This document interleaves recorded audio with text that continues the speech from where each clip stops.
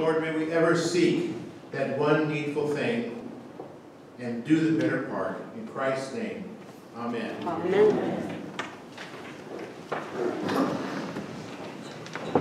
Well, imagine the scene with me, if you would. Jesus and his band are traveling throughout the land. They come to this particular village, and a woman called Martha, notice it's Martha, this is important in terms of what happens later, she's the one extending the invitation. She says, please come in and have lodging and food here in our home. Well, I'm not quite sure she entirely knew what she was getting into. Because you see, the problem with Jesus is that he never travels alone. He's always got company with him. And they're not always the kind of people that you would normally think of as your dinner partners. Think, for instance, of lepers. Think of tax collectors, who are not like IRS bureaucrats, but more like Tony Soprano, you know, thugs who extort people. Think about former prostitutes and people who have had all kinds of maladies and demon possessions. And all of them, of course, homeless, hungry, and they have now descended on Martha's house along with Jesus. So she has to prepare a rather large meal here, right? And you can understand why that might get her a little distracted and even a little anxious. And so she has a very human little outburst, which is basically, help! Right? She's saying, Mary, could you stop listening to Jesus for a while and get in the kitchen with me, because I could really use another hand. Then, of course, Jesus issues the famous response that we've heard in the gospel this morning. Now, notice that Jesus never says, Martha, get out of the kitchen. Martha, don't be hospitable. Martha, don't do humble service on behalf of others. That would be completely contradictory to everything else Jesus said and did. We know that he was devoted to the whole idea of hospitality, devoted to the whole idea of humble service, to the point where he did the most menial of all tasks, which was to wash feet. And so he surely cannot be condemning Martha's choice to provide a meal for Jesus and all his motley crew. I can never read or hear this story without thinking of my great-grandmother Alice Pearson Bayless from Warrensburg, Missouri, that went and settled in Oklahoma during the land rushes. She was a very devout woman, I hear. I didn't meet her. She died about 4 or 5 years before I was born. I do have a double wedding ring quilt that she pieced, which is a very precious family heirloom. And so over the years, I began to hear more and more stories about great-grandma Alice. And I remember the day that I was shocked to learn that this very devout Christian woman never went to church. And so that really got me curious, and I wanted to hear the whole story. And what I found out was that her husband, my great-grandfather Henry, was the lay pastor of the church that was very near their home. He often brought in other pastors from other churches. He would bring in traveling evangelists.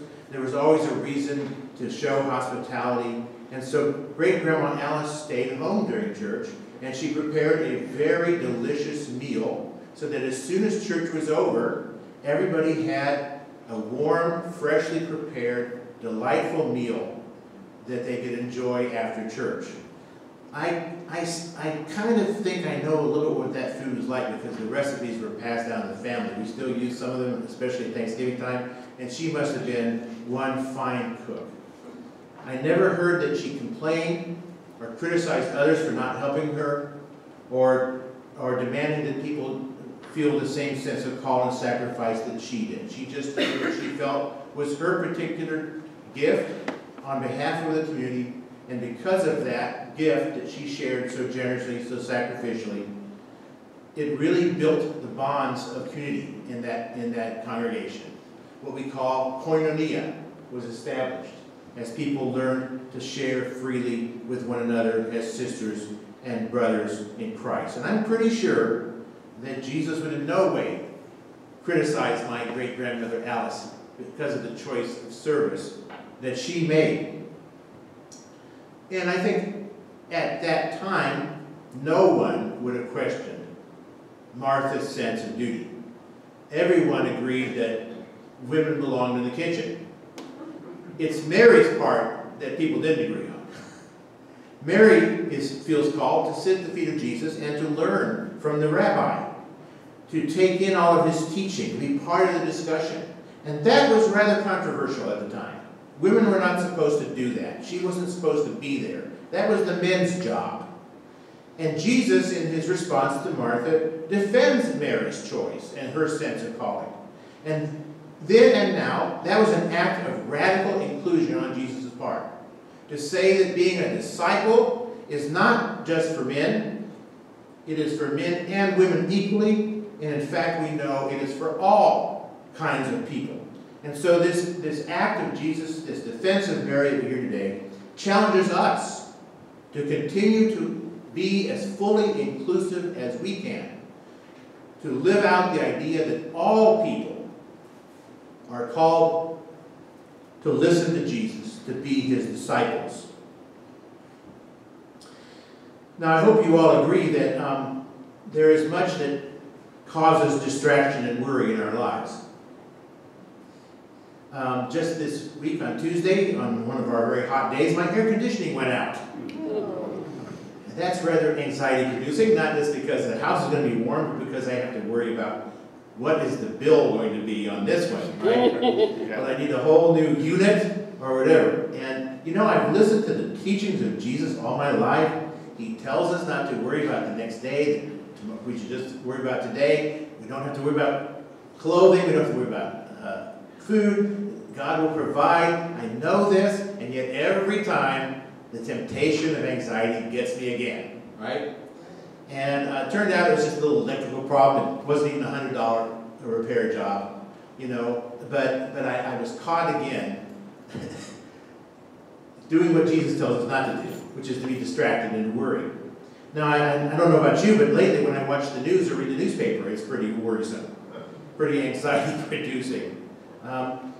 So there's certainly things that are tempting us to move away from our center in Jesus.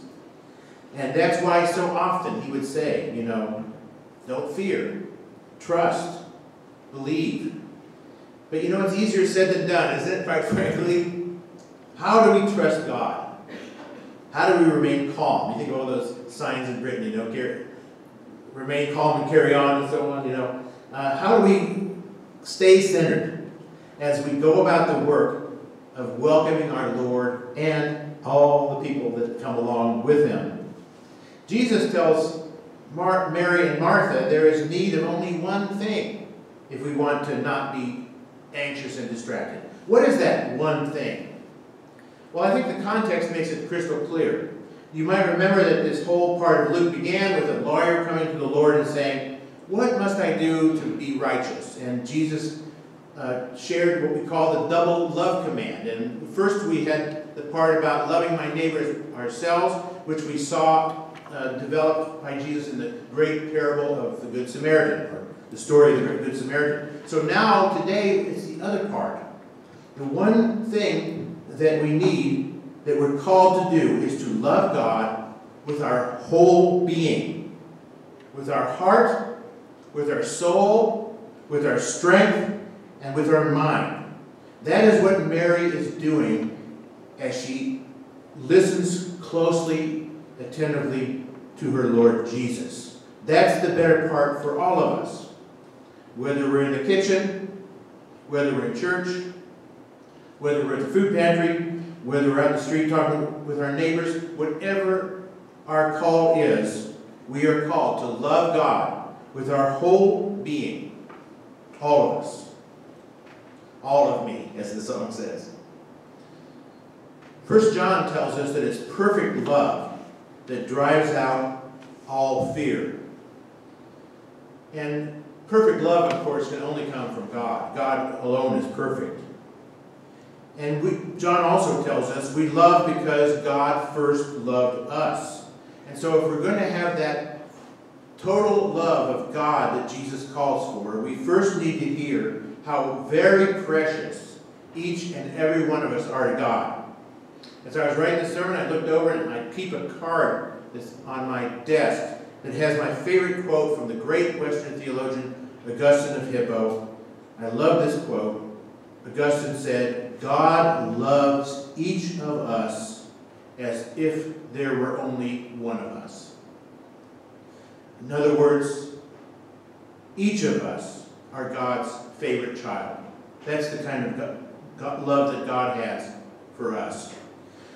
That saying means a lot to me because that card was given to me at a youth happening in Pittsburgh, Kansas by my friend Ellie.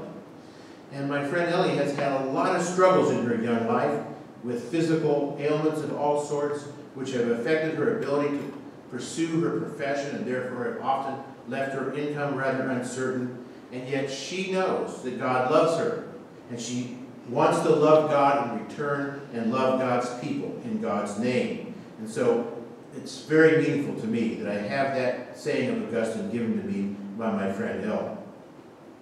Perfect love drives out all fear. I learned this about a decade or more ago when my wife had a routine examination and they found out that there were polyps in her colon that concerned them, might be cancerous. So they scheduled a colon resection surgery to take out a piece of the colon so they can put those polyps under a microscope, do a biopsy, and find out if there's cancer or not. The idea of my wife having cancer just terrified me. I was shaking blob of fear, you might say. The night before the surgery, I couldn't sleep at all. I was so worried about this. Thank God, many of our friends around the world were holding us up in prayer, and I think it made a tremendous difference. I remember like 2 o'clock in the morning, it was as if the Spirit came to me and reminded me of those words that we find in Romans 14. Whether we live or whether we die, we belong to God. God has laid God's claim on us. God has marked us as God's own. And therefore, no matter what happens in God's embrace, things will work out. And that gave me such a great sense of God's love for me and for my wife and for my daughter that I was able then to fall asleep and be peaceful the rest of that night. It turned out that her polyps were benign and everything worked, but I had in that moment realized no matter what happens, good or bad, God loves us and God will take care of us. Perfect love drove out fear. And once we have experienced that perfect love of God, we yearn to love God in return with all that we can offer to our loving God. I love the saying of Jesus, seek first the kingdom of God, and all else will be added to us. And in doing so, in putting God's reign, God's purposes, the love of God always first in our lives, we discover again and again that there's nothing to fear. Not long ago, I was going over my scrapbooks, and I was in the high school section. Let's just say that was a long time ago. No need to mention exactly how many years. And I got to the page where there was a report card that really stood out to me, and it brought back the memories of my fall semester as a sophomore, when I had committed myself to being part of the leadership team at a youth retreat at church. And then I found out that my band teacher had scheduled a band competition for that same weekend, and he was the most competitive band teacher I ever knew. I think he would have run over other band teachers, for us to get the good marks. And so he was pretty upset that when I told him that I was not going to be there, I had to go to church instead.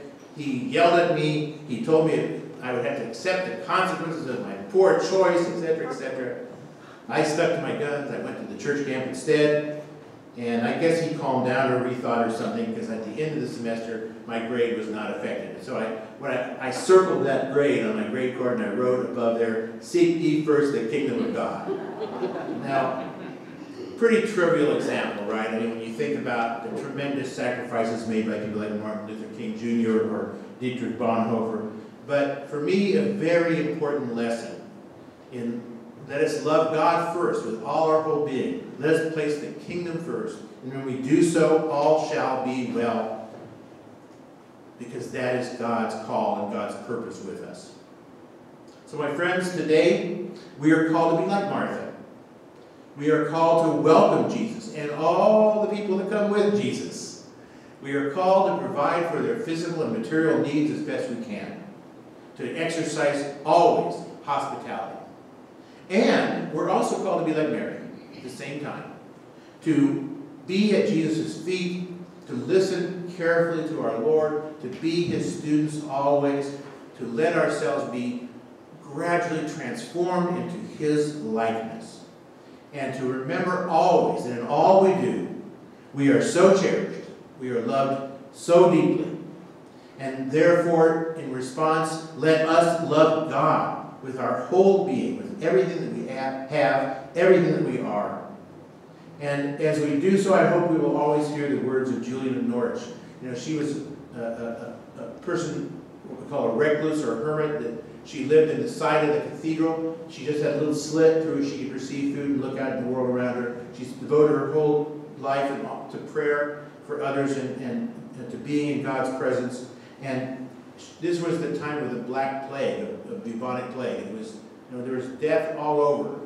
And yet what came to her in the revelations that she received was the tremendous awareness of God's great love for us and for all people. And even in the midst of that dark hour, that allowed her to say, because God loves us so deeply, all is well, and all shall be well. For God is love.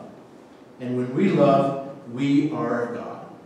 So friends, let us live the life of love. Let us spread the love. In the name of the Father, and of the Son, and of the Holy Spirit.